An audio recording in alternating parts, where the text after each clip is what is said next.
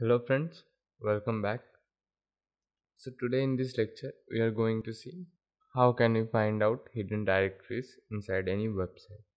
This falls under web penetration testing. If you are into that, then finding the hidden directories or the directories which are not visible to a normal user, finding those can give us some more opportunities and windows to find out some more bugs inside that web app. So without any further delay, let's start. First, what are the directories?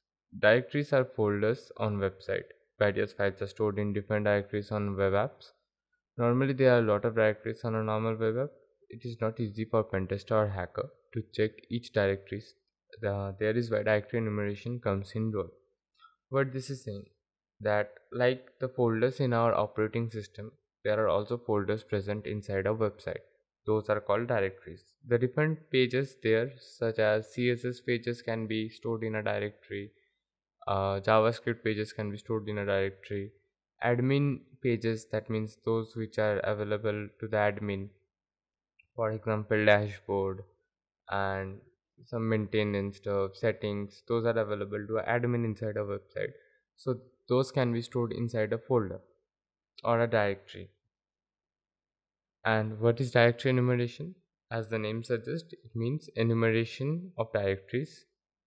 Enumeration basically means to find out all the directories on a website. In directory enumeration attack, we automate this process with few tools. We will look at them in the practical section. Automated tool will scan and spider go through every file the website for all the directories. What is the meaning of that? That means when we are performing a directory enumeration, our automated tool will scan and spider. Spidering means going to a page, then finding out a link, then going to that. There it may find other links, then it will also go to that. That means going through every file, the website for all the directories, and by this way we can find out every directory is present in a website. Now what directories look like, if you see to this URL, then you can find out that pentestmonkey.net, this is an example. That means this is a domain, and slash category is a directory, slash yaptest is a directory, slash overview is a directory. That means this overview directory is present inside yaptest, this yaptest directory is present inside category, and this belongs to this pentestmonkey.net domain. There may be other directories, and there may be also more directories or pages inside that. This is an example.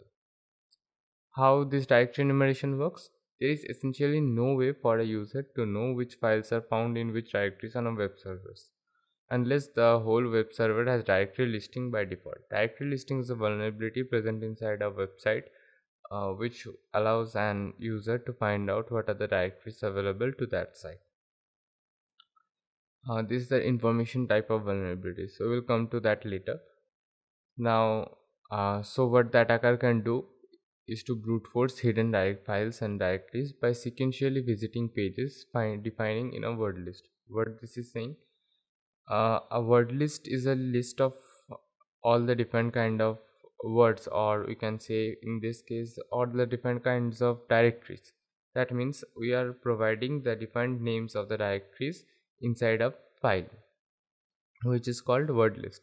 Now we are testing each and every name in that file with that URL, and if we get a 200 code response, then we can say that this directory is present, and if we get a 404 response, then we can say that it is not present. Now doing that individually, checking each directory individually might be a long task, so there are some automated tools which we will look. The attack is of course very noisy and will show up fast in the logs. Yeah, this is noisy because there will be 70% of the directories which are not available. That means the 70% of the directories will be fake inside that word list, and it will create more logs and we can be visible. But there is no other way to find out. So here are some tools which you can use. For example, GoBuster, then we have our derp, then our dir search, and then wasp zap. These are the tools which are used for directory scanning and made by the OWASP. We will also look at them in the practical. Now, what we have learned through this theory portion: directories are folders on website. It is not possible for a person to check each and every directory manually. Therefore, we use directory transversal attack to list all the directories on the web app, and this is a vulnerability. Tools like GoBuster, OWASP, ZAP, DERP, etc. help us to automate this task. Let's get to the practical section. Here I am inside my Kali. Let's first open the terminal. Let me zoom that out for you. Now we need to install a tool called GoBuster. GoBuster is not pre-installed. So for installing that, type sudo apt install GoBuster. And you can see it is already pre-installed. You may have to install that. Let's first go through the CLI tools, and then we will move to a GUI tool. So the first tool we are going to see is called DERP. DERP is a OWASP tool. You can type derp-h to get the help. This is a very useful tool which you can use. You can type derp and then you can paste the URL of the website. Here I am testing portsfigure.net. Thus they allow us to scan their website, but scanning a website needs legal permissions. If you are trying this on any website which you have no authorization, then you might face troubles. I am using this portsfigure.net for testing. So derp portsfigure.net. Then you have to specify a word list. For word list, you can come to this folder. Let me show you. And here it's user and it's in share word list.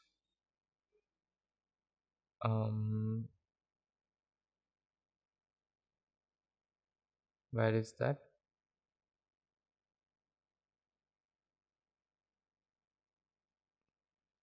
Yeah, this one. Yeah, this one, word list. Now you can see there are different kinds of word list or different types of word list available inside that. You can get to this derbuster and you can use this word list for directory enumeration. If I show you one, for example, let me open this out with mousepad, and here you can see these are the different directories available. This is a list of directories, and there are more than 15,000 or 1 lakh directories available. So you can use each of them. Now I will use the common one. For common one, you can come to this derp folder. This is also a collection of the directories, and here we have common.txt. This one is the smallest one, so let us use that. So /usr/share, we need to enter the path for the directory, and word list /derp/common.txt. Now press enter. You can see it's calculating and it will scan for the open directories available. See, it's scanning, and we have found one directory. It's scanning. It will take a long time as it will test all the directories present. So I'm skipping this portion, but I hope you get an idea. And if you don't use this URL, then it will take this one. That means this common.txt as by default, the default word list. Okay, so you can try with others. Now let's move to another one, GoBuster. This one is my favorite tool for directory scanning as it is more efficient than others. So for using GoBuster, you have to install that first and then type GoBuster dir -u to specify the URL. Here let's specify this URL, and you can use -w to specify the word list. For word list, I am using /usr/share/word list, and then word list /derbuster derbuster/directory list 2.3 hyphen medium dot text and hyphen t to specify the outputs, that means thread output. I am specifying 30 threads, and hyphen o to specify the output. I want to save this to test underscore ports vigor dot text. So if you press enter, you can see it's scanning out all the directories, and here you can see these are the different directories present. Now from here you can get the size 301, it's blank, and we another got blog. Here is with the with respect to the size, you can find out that if there is any content inside that slash privacy, this is also a directory. So that's how you can use a directory scanning. So there might be more directories as present inside a website. There might be many directories present, that depends on the size of the website. Now I am just skipping that portion and getting back to the GUI part. Now let's get into the GUI part. So that one is very easy. You can come to this menu option and type dir buster. From here you have to type the website or the page, the name of the website, https://portsfigure.net. Number of threads you can specify according to you. I am using 41 threads, and here you need to specify the word list. Let's browse that. It's in root usr share, and here we have word list.